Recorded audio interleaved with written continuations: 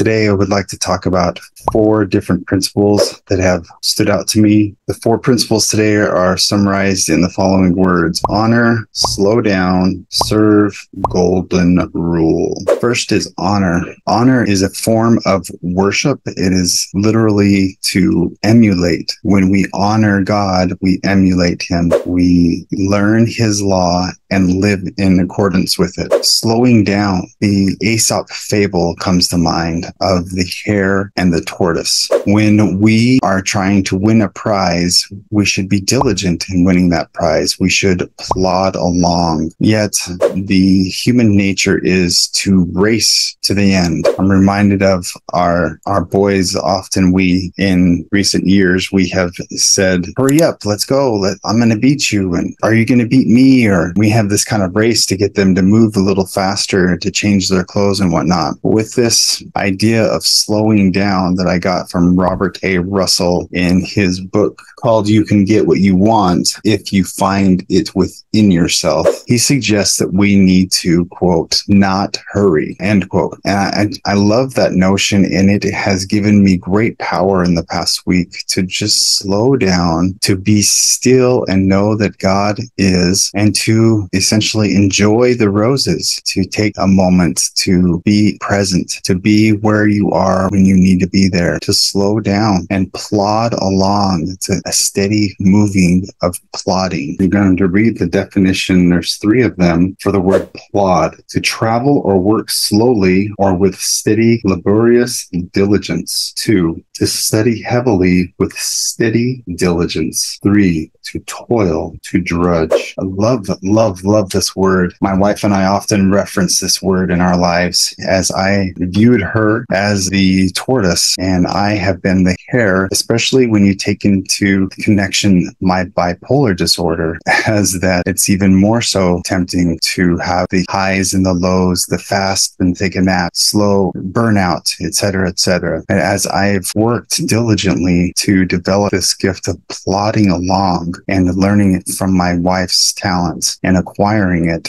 this phraseology of not hurrying, again, as Robert Russell called it, and to slow down, to be still, this is great power. And I'm sure it may be unnerving for those who are always on a hurry, always on the go, go, go, go, always want to talk fast, always want to get more said. Yet there is power unseen when you take a moment and slow down and speak with intention, speak with forethought, and with power. Next on the list, serve. Been reading a book this evening. My wife and I read together most days, and I chose to read a book called What All the World Is A-Seeking, written by a gentleman named Ralph Waldo Trine. It was published in 1899. And in this book, he says the world could change overnight with just one word. The word is serve. And this next one here, called the golden rule. The golden rule, according to Sterling W. Sill in his book called Leadership Volume 1, he suggests that the world would change in 30 days if we practice the golden rule. So let's bring this all together. Do the work and you shall have the power. Power comes from plodding along. When you set a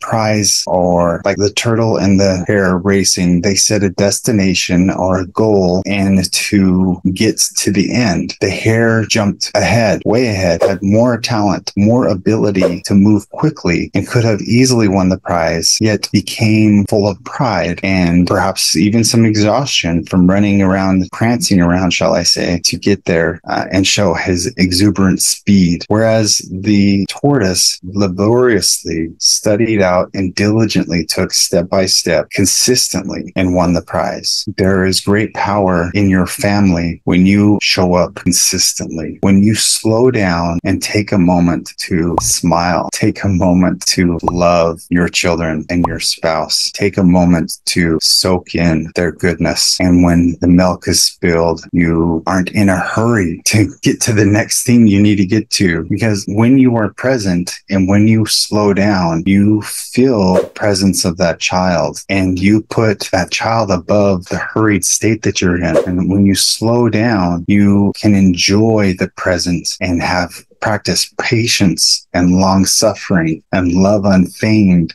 that much easier because you have a space of time to respond. As Viktor Frankl put out, there's a space between stimulus and response. And if you slow down, that space is expanded. And with that expansion comes a moment to reflect on what you will say, reflect on what you will do, reflect on how you will feel. And as you move forward, it will enable you to be full of love and practice the golden rule, to do unto others as you'd have them do unto you, and to get lost in the service of others, that you may be like your master, that you may honor him, that you may love him and his laws and principles. And it's so beautiful when you do that. You are filled with power. You are filled with fruits. You are filled with honor. So I'll close with where I began. The law of nature is do the thing, and I might add ploddingly, and you shall have power from on high. But if you do not the thing, or shall I add to that, if you do it hurriedly, you have not the power, or the power is diminished